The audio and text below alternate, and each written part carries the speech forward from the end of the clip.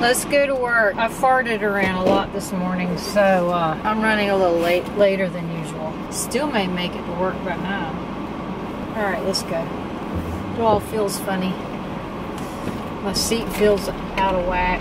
I'll link in the description box what I'm wearing on my face.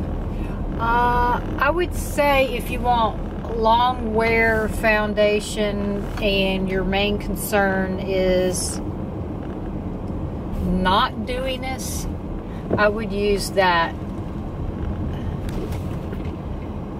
Cover FX, which makes me think I put the wrong primer in one of my other videos. It's blurring, it's not illuminating. Did I put illuminating primer? I'll have to go back and check that. I would say the combination of that primer and that foundation feels a little tight. And I did put the rose flavored setting spray, Fix Plus. That's why it looks glowy, but it feels tight. You know what I would like? I would like for it to feel dewy and look matte. Nah, I probably wouldn't want it to look matte either. It's kind of aging, right? Alright, so I used Raisin as my contour this time. Do we like that?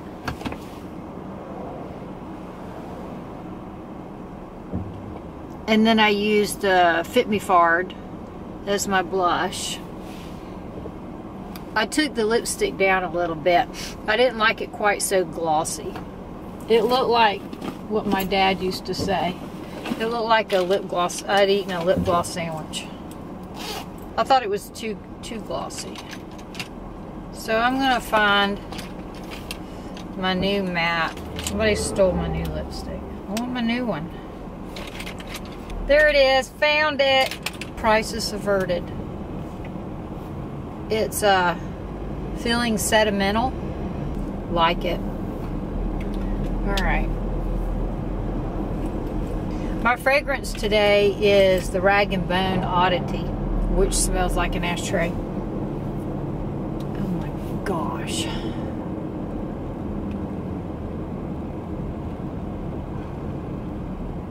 It's awesome.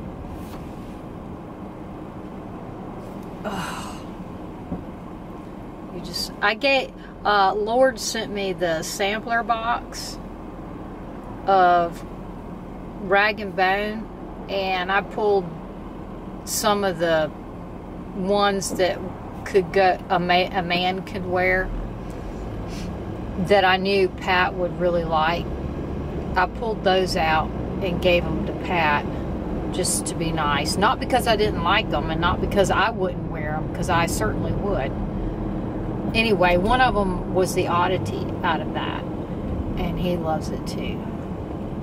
He's really enjoying his Tom Ford beard conditioner in the flavor tobacco vanilla. I think it's probably quite toned down since it's going to be right there on his face, you know. He says he can smell it. I can't smell it. I need to get him a new bottle of tobacco vanilla. His birthday is in November, so that would be a perfect time, because that tobacco vanilla, of course all the fragrances I wear and I like are really heavy, but that would be a good time, because that is a very heavy fragrance, to get him a new bottle of tobacco vanilla. They got another one that's called, I think it's Whiskey Oak Barrel or something. I don't know. He'd like that one too, because he loves his bourbon. Anyhow, how does that fit into keto? I don't know. You'll have to talk to him about that. I guess because he's so low carb, he can budget that into his carbs for the day. I don't think there's very many carbs in it. So I was watching Dr. Berg yesterday, and he said that Accutane causes liver damage. And you know how I was complaining that I couldn't even have 2 glasses of wine and I would have a hangover from hell? I did Accutane about, and he says it can hit like 27. It could show up as late as 27 years later. See, when did I do Accutane? I probably did Accutane in maybe the year 2000, maybe. It was soon after my last child was born, and evidently I wasn't eating properly. I don't know. I'm sure I wasn't. I wasn't keto. I sure wasn't eating low carb. Anyway, I had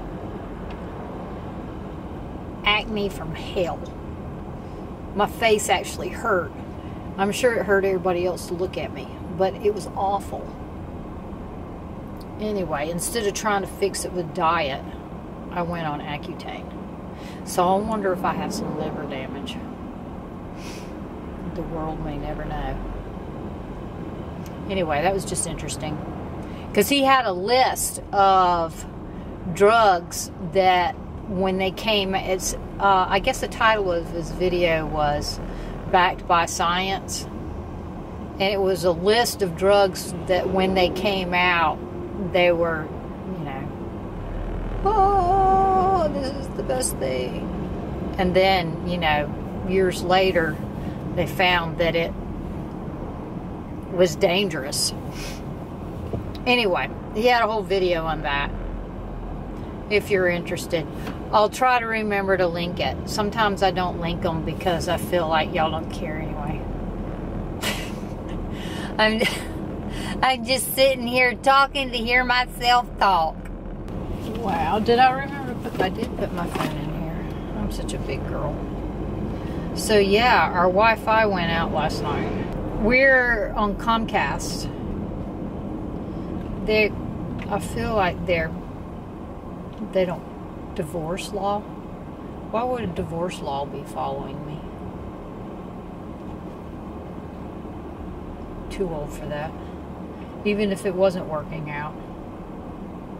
Right? I could lose my phone and it wouldn't matter because most of everything I get, text messages, emails, phone, everything, is somebody trying to get money out of me.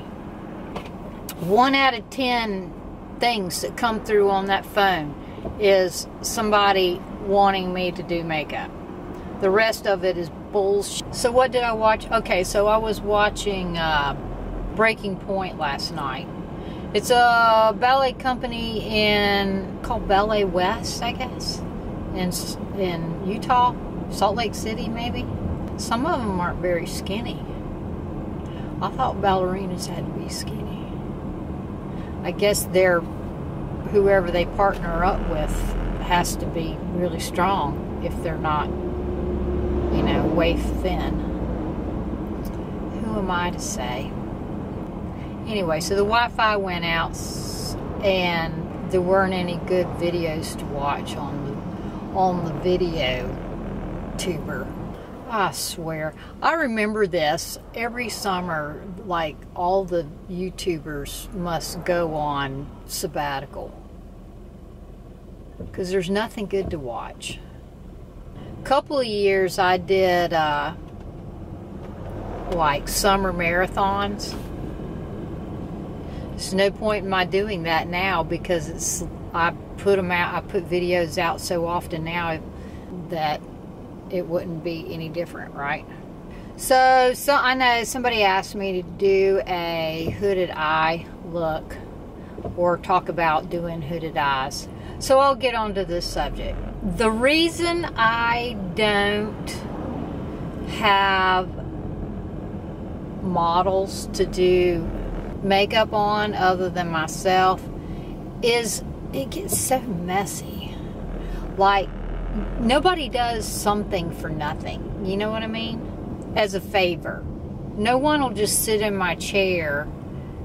I've tried it. Every time I've tried it, I've gotten burnt. Either they won't cooperate. I had one person cooperate with me. She showed up at my office. I filmed a makeup look, and she was very cooperative. She was real sweet about it. We're not friends anymore. Something else happened. She was nice that day. She chewed my ass out because about something in public, out loud. Embarrassed me to death. Anyway, I cut her off, and then I forgave her and tried to be friends again, and I ghosted her. And she's as stubborn as I am. She wouldn't forgive me. That was it. So there you have it. Done and done. So she was cooperative, but I've had another one that she found out that I had hit 1,000, and you start earning, you know, pennies here and there for views from YouTube. She wanted a cut because she was in one of my videos. No. And the video we did was to promote her business. I swear.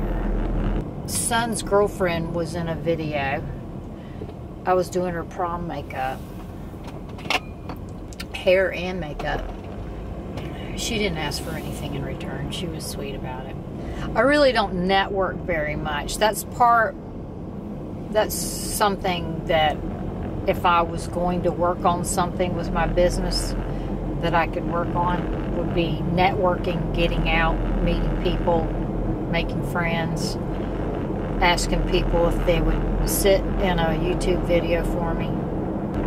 That makes me exhausted just to think about it. So Taco he's getting more and more where he resents us leaving the house. I told y'all that the other day, or I told somebody in the comments that, okay, Sunday we came home from church, I edited a video, went to the gym, and as I was coming home from the gym, Pat was leaving to go out of town, and when I got up to the front door, Taco was sitting in the middle of the den crying because he'd been left.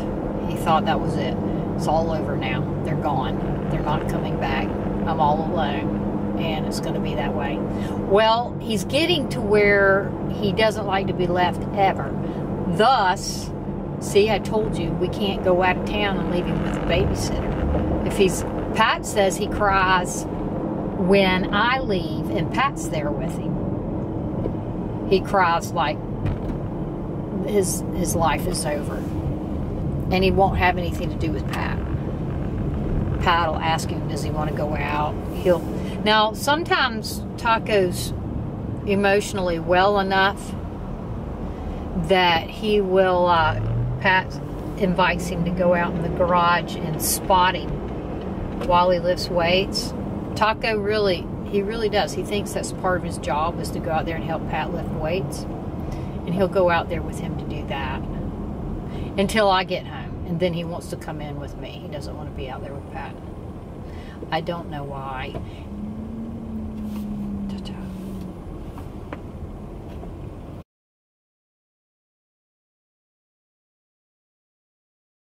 Okay, we're back. The camera had to cool off again. The dash was hot. It lasted longer than I thought it would. There's nothing wrong with my equipment. With my camera equipment, anyway. So I'm still reading the same book. I know, I read really super slow. I don't do I don't sit idly during the day and, you know, where I could lay there and read a book or sit and read a book. Years ago when I took the boys to, you know, the park or to the beach or to the pool or whatever, I would read. I don't do much of that anymore. I don't do much sitting around anymore. Well, I guess when I sit around, I'm watching Netflix. I don't know. It's the season. when I was a kid, we lived at the lake, and I had a hammock, and I used to lay outside in the hammock and read all day. I love to read. I don't know why I'm not reading like I should. The author that I'm reading, what is her name? Elizabeth Gilbert?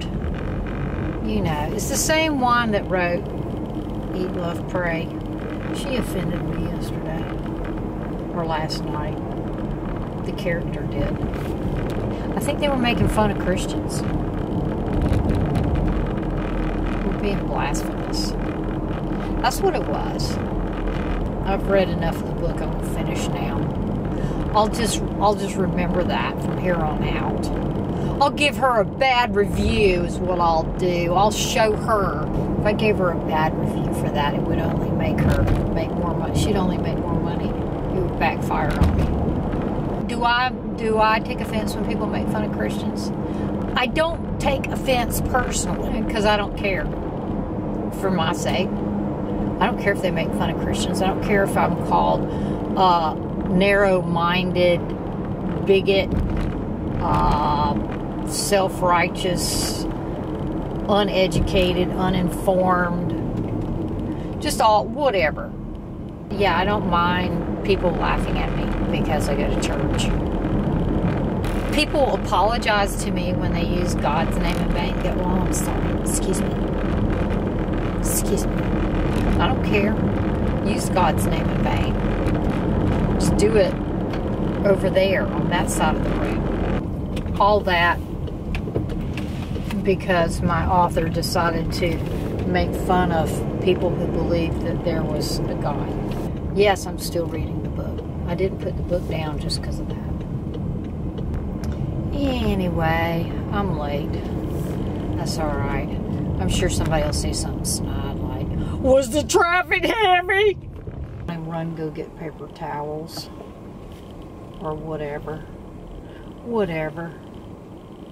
Yes, I am a peon. A minion. That's what I am, a minion. I'll have to look up the definition of that, make sure I'm using it properly. Alright, here's my makeup.